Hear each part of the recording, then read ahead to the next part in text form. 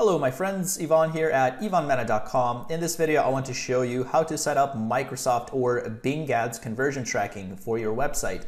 This is going to be an incredible addition, a very powerful addition to your Microsoft advertising, where you will be able to see, if you set this up properly, as I will show in my video, you will be able to see conversions for your campaigns, for ad groups, for ads, keywords, landing pages, demographics, ages, genders, locations, ad schedule, every minor detail. You will be able to see conversions under that specific subset. Now, before we dive straight into it, guys, make sure to hit like and subscribe, hit the notification bell icon so you get notified when I release more videos just like this. That being said, we are gonna dive right in. So I have here a sample landing page that I've been using for example purposes here with us with Unbounce. And this is the landing page, so people will be able to enter their email. And then this is going to be our thank you page, okay? And I will show you exactly where to add all the codes that you need. So the first thing we have to do is go to Microsoft Ads and create something called a UET tag. And this UET tag is basically a Microsoft code, which you will put on your page, which will allow your website and Microsoft to communicate with each other so that Microsoft kind of keeps track of your website. Oops. So in order to set this up, you're going to click on Tools and you're going to click on UET tag. Okay, we're going to be using these two here mainly.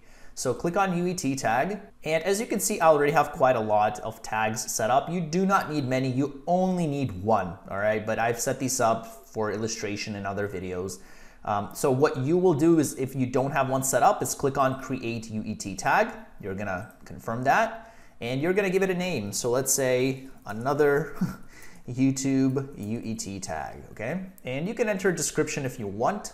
The description is gonna show up here. You can edit that. You cannot delete your tags after you create them, okay? So that's why it's not a good idea to create just many of them, because it's gonna look ugly. But that being said, yeah, no issues with making many if you have to, but you only really need one. So here is the UET code. So you have to add this code on every page of your website. So in my case, I'm using Unbounce. I'm going to go in here and add the code to every page of the site. If you have the ability to add this code one time for your entire website, do that, okay? With Unbounce, I'm just gonna show you how to do it at each specific page level, but if you have the option to do it once, like for your entire website, you should do that. So what we're gonna do is we're gonna click on copy. We are going to, it says here Control C, or if you're on a Mac, the Mac sign C, but I'm just gonna do it manually here by clicking copy so you see what I'm doing. We can click OK. Let's go back to our landing page here. I'm gonna select JavaScript, click on Add New JavaScript. Now I am using Unbounce, guys, okay? So if you are using any other page builder, just find the JavaScript section. You have to find where to put the code. If you don't see a JavaScript section anywhere, then contact support and ask them, say, hey, I want to put Microsoft Ads code on my page so I can track sales. Can you tell me where I would put this code? And they will point you in the right direction to help you find this JavaScript area, okay? But it's very simple. Pretty much like 99% of all landing page builders have this. So we're gonna create a new JavaScript and we're just going to paste it right here. We're gonna name this because we don't want to get this confused later on. We're gonna say Microsoft Ads UET tag, and we wanna put this in the head section, okay? So that it loads first, and we're gonna click done. And that is it for this landing page. So we're good to go here, but we're not done with the whole conversion tracking process. We're gonna click on publish. We're gonna go to the thank you page and we're gonna add this here as well. We're gonna say add new JavaScript, same thing. We're gonna select head and we're gonna say Microsoft Ads UET tag. So as you can see, all I'm doing here is I'm just adding the code to every single page of my site, or in this case, my funnel, which includes my landing page and my thank you page. Okay, that's all I'm doing here. So I'm just gonna go ahead and hit save. And this page is saved, this is good, and now this is saved, okay? So we have successfully added the code to the page. So we could check this, okay? So let's go back and let's open this URL, and let's just check and make sure that the code is successfully installed on the page. So you can open link in a new tab. This is that page. Let's open the thank you page and just look at the thank you page. And we're just gonna check, okay, and make sure that the code is here. So I'm using an extension called Microsoft UET Tag Helper. You can get this extension by just going to Google and typing in, Microsoft UET Tag Helper and just download. It's going to be a Chrome extension. Okay, I do suggest you use Chrome for sort of testing. It is browser that just makes it easier for you to test and make sure the code is on the page. If you don't want to install anything, what you can do is do it the hard way, is click on View Page Source, and then you can find the code here. So you can obviously Control F, and you can find the code here, right? By, for example, what's our code? Like just type in this ID, for example. So I'm gonna copy this ID because it's right there, see it's within the code. We're gonna paste it here and boom, it's right here, okay? But this is, you know, if you don't wanna get involved in this mess, it's quite simple to just install this UET tag helper. So what you're gonna do is click on off, like once you download this extension, it's gonna be here, and then we're gonna refresh the page, and then here you're gonna see a little 1. See now it says 1 in green, so you click on that and boom, it says UET tag is set up correctly. Make sure this ID is yours, because if you're testing a different page and you know this ID isn't yours, then no, you did not set it up correctly. So it starts with 2514, ends in 93. So let's double check. 2514 ends in 93. Okay, so we have confirmed that this is our tag. Okay, perfect. Let's check our thank you page. So we're gonna do the same thing here. We're gonna click on, we're gonna click refresh, and lo and behold, it is set up correctly. 2514 ends in 93. Okay, so that's perfect. So now we have to actually set up the conversion tracking. So we have set up everything on the back end. We have integrated our website with Microsoft Ads, but now we have to actually set up the conversions. So we're gonna close out of this, okay? Here is our code right there, or our tag. And what we're gonna do now is click on Tools, click on Conversion Goals. And this is going to be a little bit different compared with Google Ads. If you watched my Google Ads conversion tracking video, you will know that we have to add code on the page we wanna track.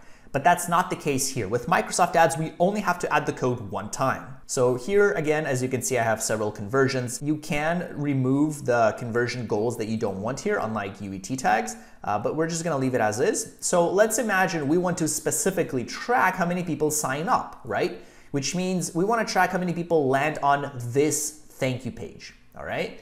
So what we're gonna do is click on Create Conversion Goal. We're going to enter a name. So let's say this is Ted's Woodworking signups, right? Because we're tracking how many people sign up for the free guide, or let's say Ted's Woodworking, let's say guide signups. You're gonna leave it a destination URL. You're gonna click on next. For this scenario, you can just select contains, okay? And now what you're gonna do is select the part of the URL that you want people to land on to track. So for example, we wanna track how many people land on this page. So our URL should contain thank you right here, this part right here, right? Notice how the landing page doesn't have thank you, but the thank you page has thank you in the URL. So we're gonna copy this thank you, we're gonna go back to Microsoft Ads and paste it here. And so if the URL contains thank you, then a conversion will trigger. Microsoft Ads will show a conversion in your account. How does Microsoft Ads know that somebody landed on this page that says thank you? Well, because we added the code. Remember, we added this code on the page. That's how they are able to communicate. So all you have to do here is write thank you, and that is pretty much it.